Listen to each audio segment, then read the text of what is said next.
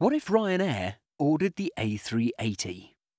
Ryanair is the world's most frequently flown airline, flying to 37 countries across Europe and Africa, serving 220 destinations with a fleet of 464 Boeing 737-800s and one Boeing 737-700 used for training purposes. Airbus is the manufacturer of the world's largest commercial airplane, the A380. While sales of the Airbus A380 were initially good, with Emirates, for example, having purchased 100 of them and having 50 more on order, sales have since slowed right down. So what if Airbus somehow enticed the world's most popular airline with the world's biggest jet? What would that look like? Firstly, the boarding process would have to be incredibly quick, as this is one of the trademarks of Ryanair. They aim for a turnaround time of just 20 minutes. For an A380, this would mean using multiple jet bridges and grouping passengers into categories depending on where they sit in the plane. Ryanair currently does not offer any variety of seat class and would probably turn this superplane into an all-economy cattle class by fitting over 853 passengers onto the two decks. Ryanair are well known for removing toilets to fit in extra seats, and we would expect that this would continue. If the seats are anything like the current Ryanair planes, they would feature only the bare minimum. No tray tables, safety cards glued to the back of the seats, and life jackets stowed above. It is possible, however, that Ryanair would also develop a new premium class, much like their competitors with long-haul flights. This would include extra legroom, a meal, and perhaps even entertainment.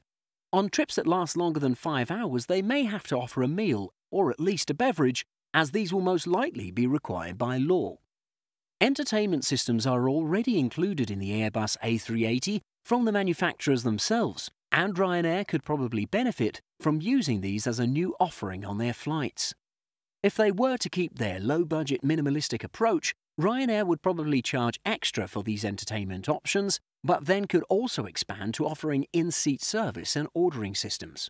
For example, if a passenger were to select a food item, they could pay for it and ask for it to be delivered, all from the back of the seat in front of them.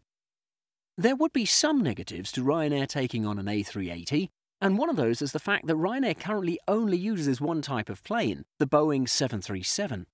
By incorporating a new plane into their network from a different manufacturer, they would lose all the economies of scale that they've currently been capitalizing on. They would have to train their entire staff on this specific new plane, have a stockpile of spare parts ready, and organize maintenance contracts. If they were to take on the A380, where would they fly to? Ryanair currently offers multiple flights along short European routes. However, with an Airbus plane that is so large, this wouldn't really be feasible. The Airbus A380 is limited in the number of airports it can fly to, because many airports don't have runways large enough to handle the plane. Emirates, who are the largest A380 airline, only fly to 55 destinations with this plane. Ryanair would be extremely limited in their choice of destinations and would have to find somewhere that is not only big enough to handle the size of the plane, but would also have the passenger demand while still having very little competition. Most likely, what they would have to do is look at long-haul destinations over the Atlantic and Pacific Oceans. We would expect routes between major cities like New York and London that could also handle the extra 800 or so seats being added to the marketplace. So, how realistic is this? One of the arguments in favour of this move is the fact that many airlines that have A380s can't sell them on after their terms of service. As seen before with Singapore Airlines, they barely found a buyer for their two retiring A380s. And with more than 100 Airbus A380s on the market that are nearing retirement, they are one of the only private airlines with the capital to afford these planes and could be offered some very nice deals to take them off their competitors' hands.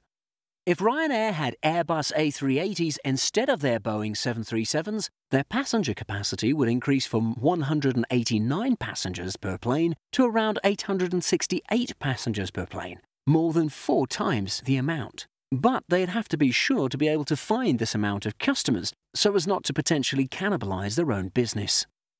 There have always been rumours of Ryanair looking across the Atlantic, but whether or not the A380 will be their plane of choice, we will have to wait and see.